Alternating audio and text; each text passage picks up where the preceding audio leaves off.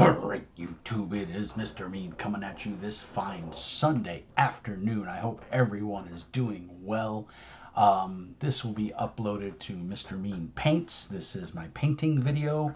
I've been using the slap chop method, or the razzle dazzle, as one of the guys calls it. He's a British guy on YouTube. I've been watching his videos, and it's where I found out about this slap chop with speed paints. I was down in the cities 2 weeks ago, and I ran across the Army Painter speed paints, and I thought, wow, let me pick these up. I'm always looking for a better way to paint miniatures. I thoroughly enjoy painting miniatures, but I don't have a lot of time to paint, and so supposedly this slap chop method was supposed to increase your time, decrease your time in painting miniatures and make it just enjoyable and more fun. And I do enjoy painting miniatures, but the problem is, I have a very confined space. As you can see, I have this tiny little desk here to paint on. And I have to set up my airbrush, and I have to set up the vent and everything. The vent that's behind me, you can kind of see it down there on the floor. I think I just moved in front of it. Yeah, it's right here with that little top. Instead of having the hose that goes out to the window and vents outside, because I don't spray paint that much, I just put some heavy duty paper towel over it and put a pipe clamp on it and called it done. So but I gotta set all that up. I gotta clear off this table of what else I'm working on. I have very little room, and it's the nature of the beast. And you have to work within your confines of whatever it is that you have. So that's what I do. And so, but lately, like I said, I painted some dire wolves, which I've posted and everything, and those came out really great, and I was super impressed. So it's a very rainy, drizzly, windy day here in northern Duluth, Minnesota, and so we didn't want to go outside and do anything. So I ran a couple errands this morning and got things done, and then I decided to paint a miniature, and it literally took me, I want to say, under an hour to paint this here skeleton that you see right here. Oh, I've got my mouse hidden. Okay. So the skeleton at the top of the screen there, you can see I painted that, and let's see if I click. No, but it's gonna just cover me up. So my ugly mug is in the way. So basically, what you do if you're not aware of this slap chop method, it works really well with contrast paints, green stuffs, fast paints, or army paint, or whatever speed type paint you have. Like I said, I bought the Army Painter paints. They were pretty cheap, and I got a nice little discount, so it was a win-win. I was just at my local game store this morning and saw that they have the full range of the Army Painter paints now, and they have all the airbrush paints. So that's really nice, because normally I would have to order this stuff off of Amazon, or I would have to go down to the Citios. So today's video is just going to be a quick little showing you the basic process. Now, I don't have my secondary camera hooked up and the arm hooked up, because I just don't think with the setup that I have it's going to work yet to actually do live streaming video painting. But this would have been a perfect one to do it. But what I did do is, in between all the steps, I took pictures on my Samsung Galaxy S23 Plus. And so hopefully the pictures look good and the quality is okay. I think what I'm going to do is I'm going to shrink me down here, put me down in the corner. Oops, keep that where it is. There we go. Bear with me. I'm going to shrink me down so that when I double click on these, it'll kind of give you a little bit better.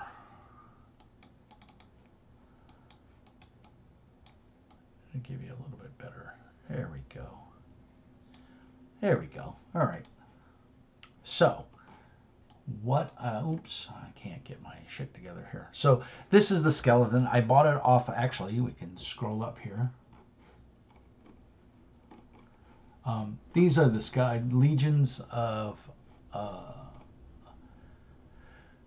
Legions of Death Undead Soldier Skeleton 28mm Etsy. I bought these off of Etsy. That's the link right there. You can pause this. I'll try to remember to put it down in the show notes.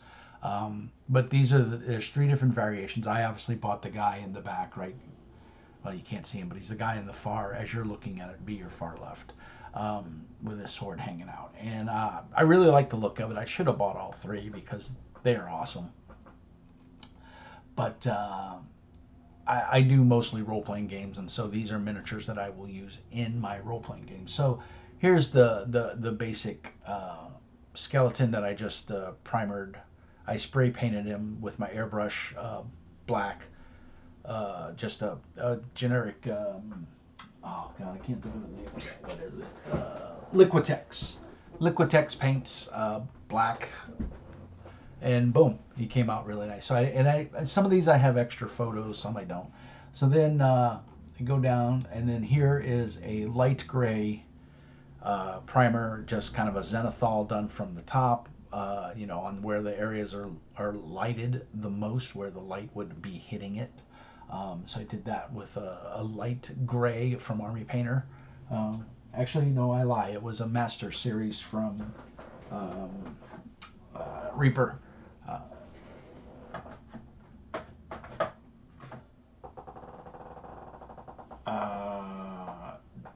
Dirty Bone, I believe, is what I used from Reaper. I have a bunch of different paints. So as you can see, not the greatest picture. And like I said, when I get the camera set up, it'll be a lot better.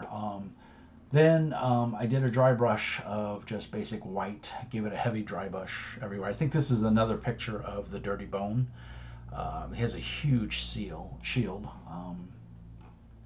And let's see, which is this one? Yeah, I think that's just it with the dry brush, the zenithal on there. So again, not the greatest picture. And then what I did is I came in with High Lord Blue just to paint all of his wrappings, because he does. It's not like he's. I didn't want to make everything leather, and of course, with your Army Painter speed paints, you're kind of limited on your color palette because there's only, I think I have 10 paints.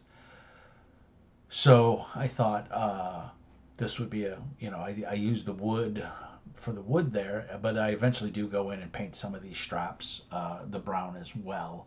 And you see it gave a nice kind of splotchy, kind of makes it look like wood a little bit to me, and I liked it. And it came in a pre-textured base, so this is one solid miniature. And like I said, I really like the look of it. So I coated it in the blue there, and you can just see this is the back side of it as well. And I got a little bit on the leather straps here, but like I said, this is just a see how fast I could paint this. That's all. And I painted the shield silver. I painted his pauldrons and stuff, and his vambraces silver. And I was happy with it. Like I said, I wasn't going for I'm just going for a tabletop standard. So here's where I use the leather again, the wood. Actually, I think I used the different color.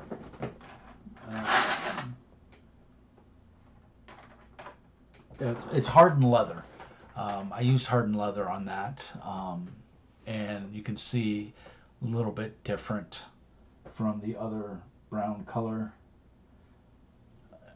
Or I don't think I went over it. You can see I got a little bit of blue, there, but it came out okay. And I could have painted all. You can see there's some extra straps and stuff. I could have went nuts with this if I wanted to, but again, it was just to see how I could slap some paint on it, how fast I could get it to the table. And of course you got to let this stuff dry, and that was the hardest part. Here's the green.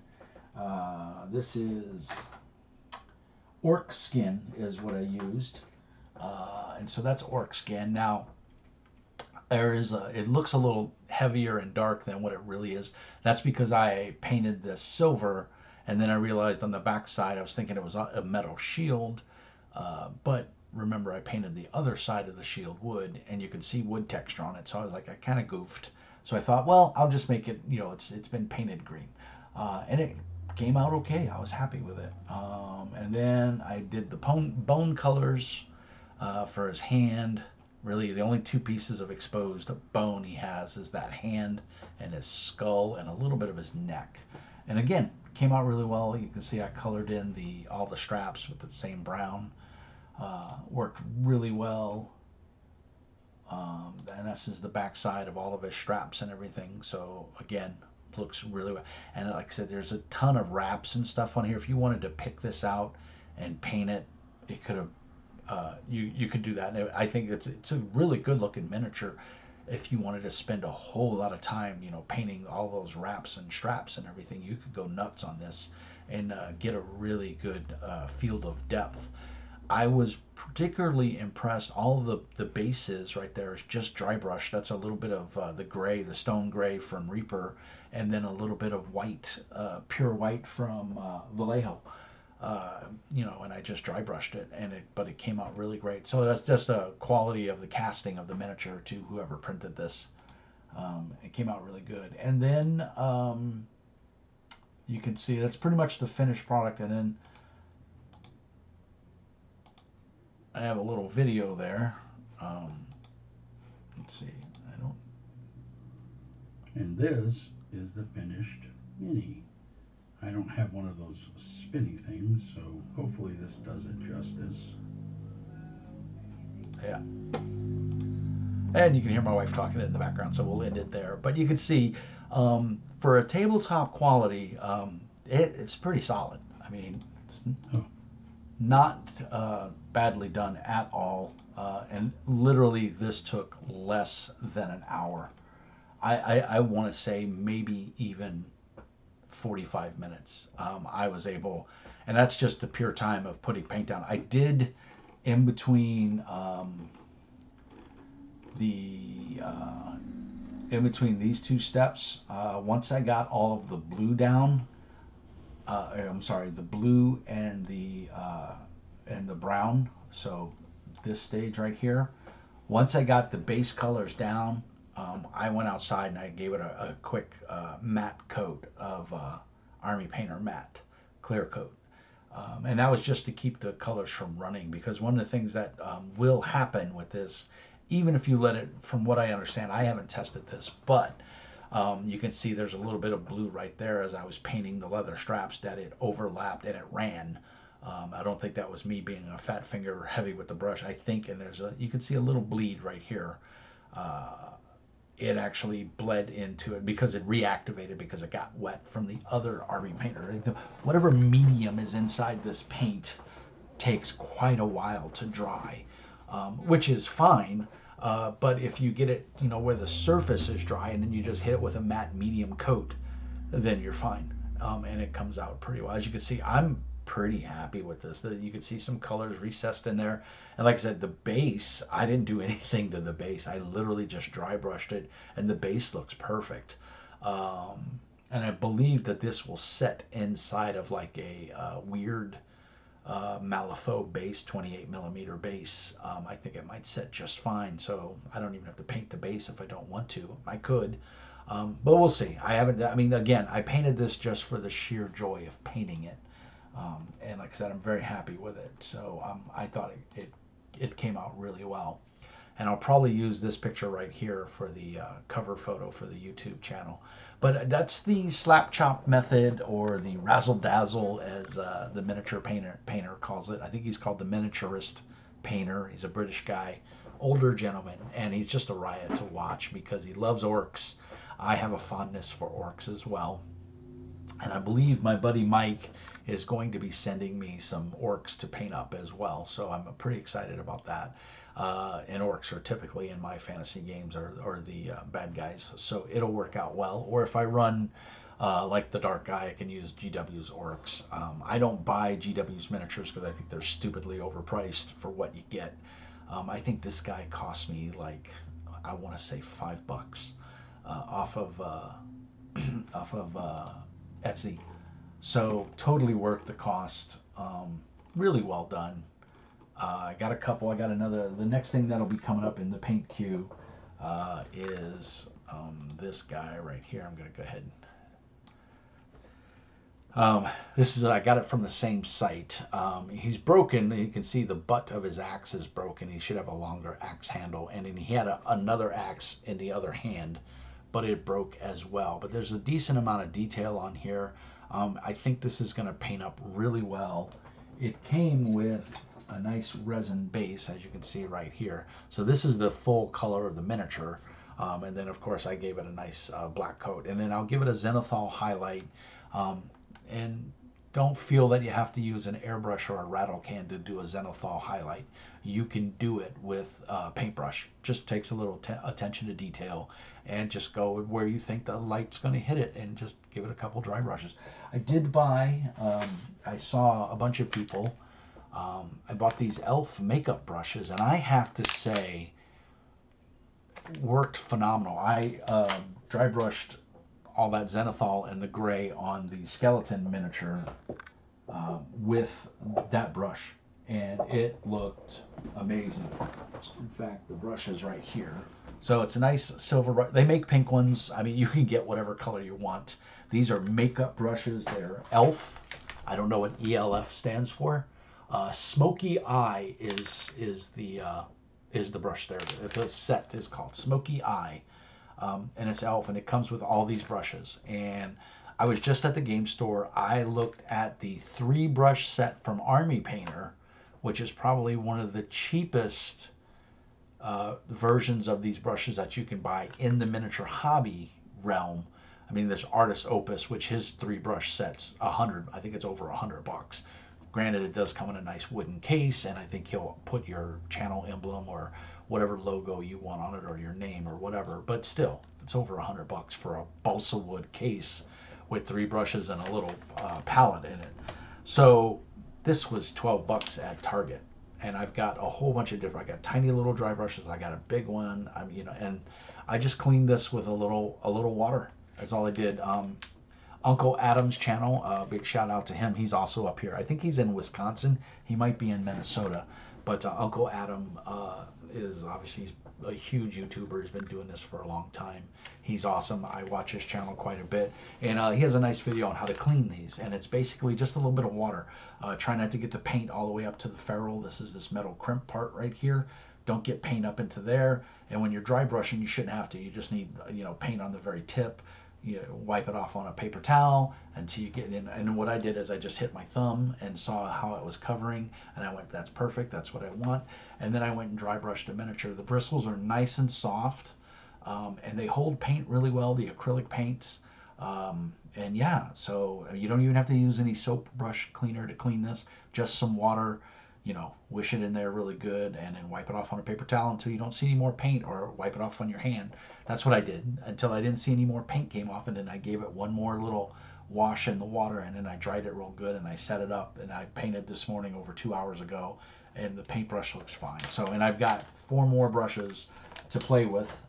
So big shout out to Target for saving that. And that was $12 for that for those 4 brushes.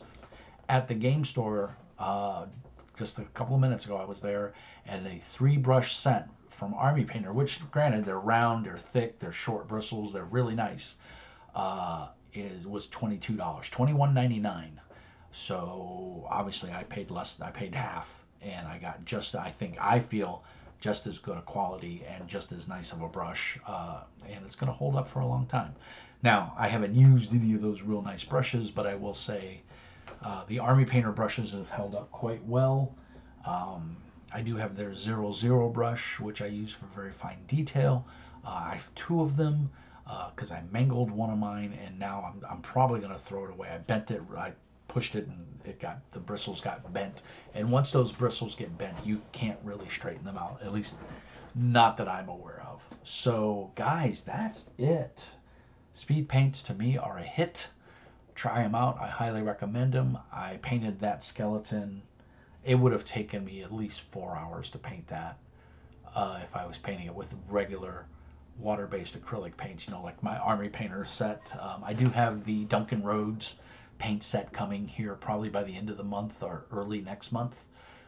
We're at where it's October 16th, so they said shipping the stuff got to their distribution warehouse in Baltimore, I think it is, they said.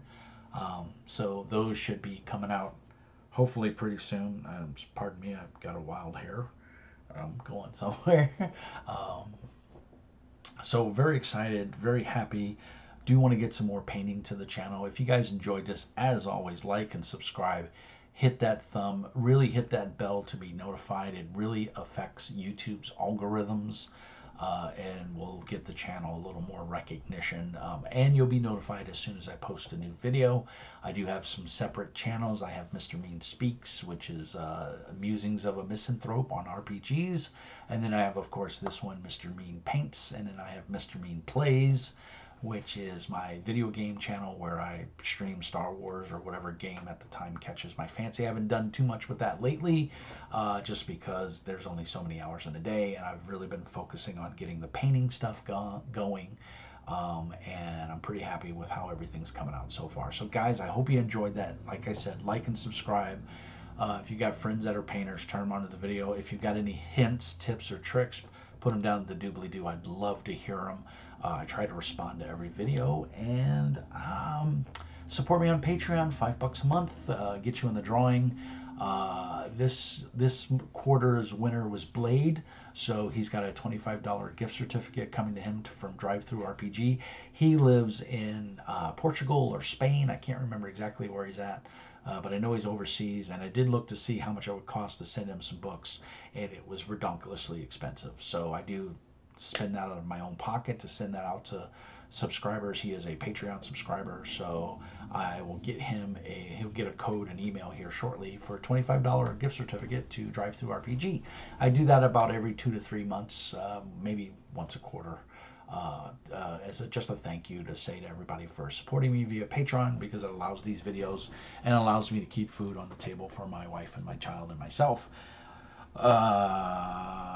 Hit us up on Discord. We have a very thriving, active Discord channel, and it's pretty jumping, and we talk about everything there. So if you're a miniature painter and you want to talk miniatures, go over there and go. The Art is the Mini is the channel for that. If you're a tabletop guy, go to Let's Talk About RPGs. If you want to post and look for games or whatever, we have a To Find a Game channel. We also have a PC or console game channel. It's called That PC or Console. And yeah, and then publisher announcements. If you are in the industry, you are a published game designer or publisher, join the channel. Let me know. As long as I can verify your work, I will give you the role of publisher, and you will be able to post in the publisher announcement, so you can pimp your wares. It's just another avenue for you to advertise. I don't require you to be a Patreon member. It would be nice if you were, but it's just there to give the little guy an extra voice in the community to say, hey, come look at my stuff. So guys, again, I hope you enjoyed that. There's another video coming because while I was at the game store, I got something. Is it miniature related? Is it tabletop RPG related? You'll have to watch and find out. I'll be posting that video next. So I hope everyone has a great day. Stay warm, stay dry. Peace and hair grease. And remember, as always, be nice.